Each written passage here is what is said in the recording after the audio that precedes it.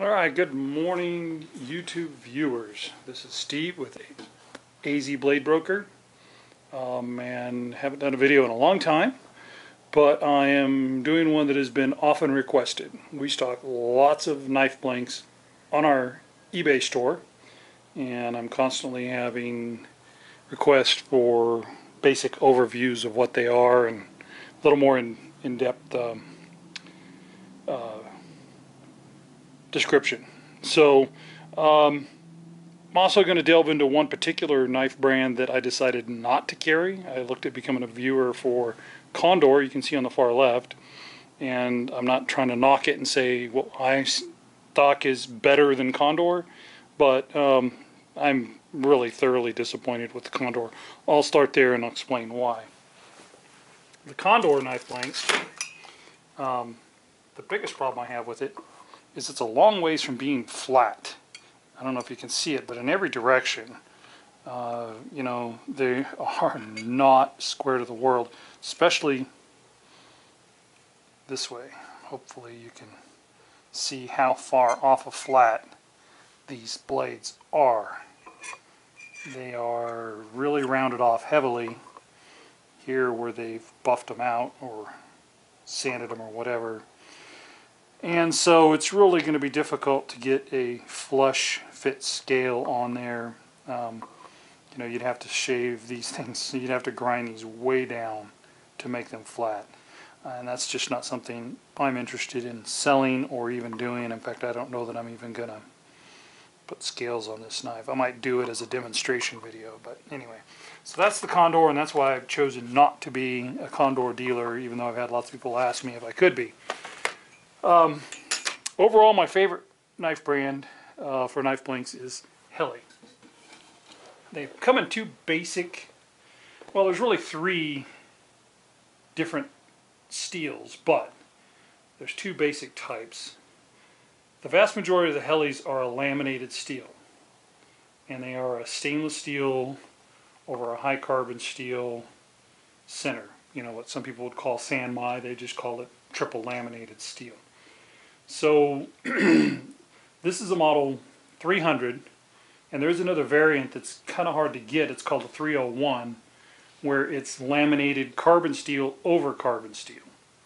You know, some of the guys, the biggest thing with that is it throws better sparks. If you're making a survival knife for it and you're using a ferrochromium rod on it, it's going to spark better. The downside, of course, is it's not going to be rust proof. So, you know, that's that. So this is a 3/4, what I call a 3/4 tang. It's full length tang, but then of course your grip is down here. I personally like this design. A little harder to do because it can be tricky to groove your block and get your pinholes to all line up. But once you've done it, it's an incredibly strong design, especially if you're using some type of synthetic like G10 or micarta. You know, there's only one way for a handle to come off, and that's for it to shear the pins completely off, or the pins to come out. There's just nowhere for it to go. Even, you know, realistically, even if you were just to put a handle on and put one pin on it, it would still be stronger than a stick tang or a full tang pinned together. So this is the 300 Temagami, also known as the Les Stroud, and it measures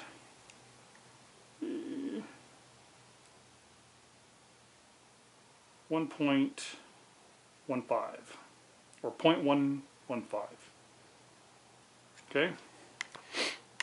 The next one over is basically the only full tang knife blank that they offer at this time, and it's the Utvar.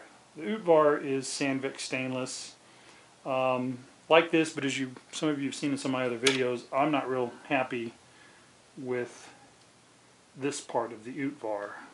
So what I do when I make these is I open this up about 1/8 of an inch there, and maybe a little more than 1/8 of an inch to the back, and then rather than put the short scales on it like they do at the factory, I take my scales all the way to the end, and that just makes it feel like a much bigger grip. So again, about the same thing, 0.115 in thickness. I think all the Helles are basically going to be the same. This is a very typical knife blank. This is what most of the helle knives are. I stock about 20 of them on my eBay store.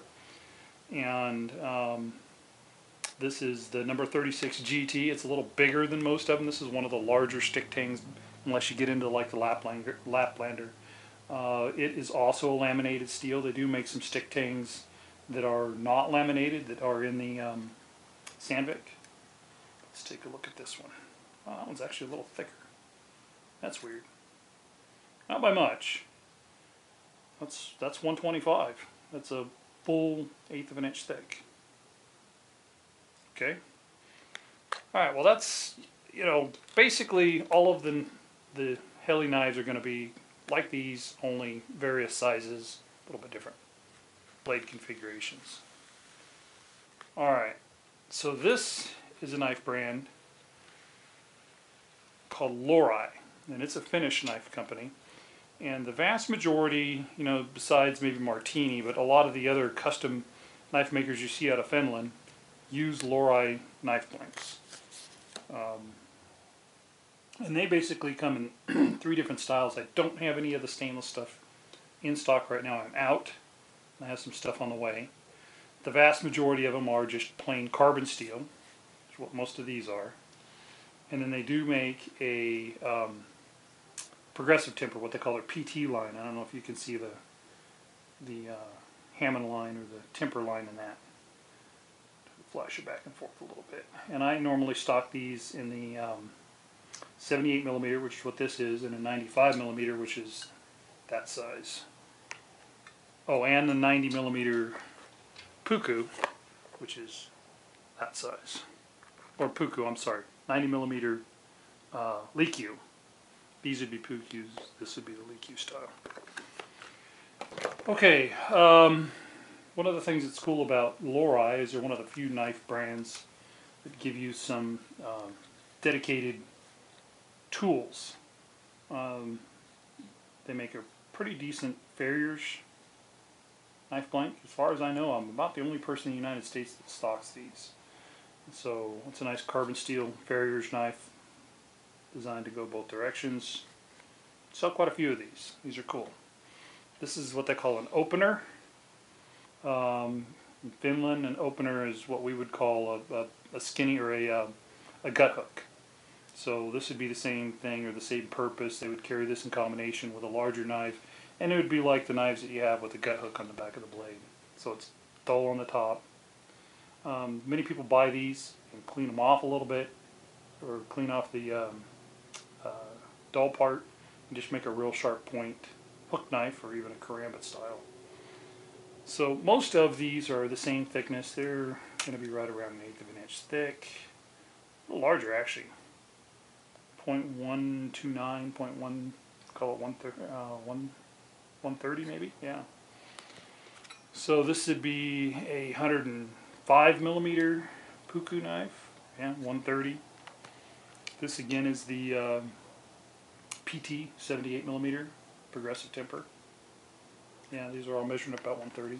The larger ones we have the leukus, or this is a 175mm leuku.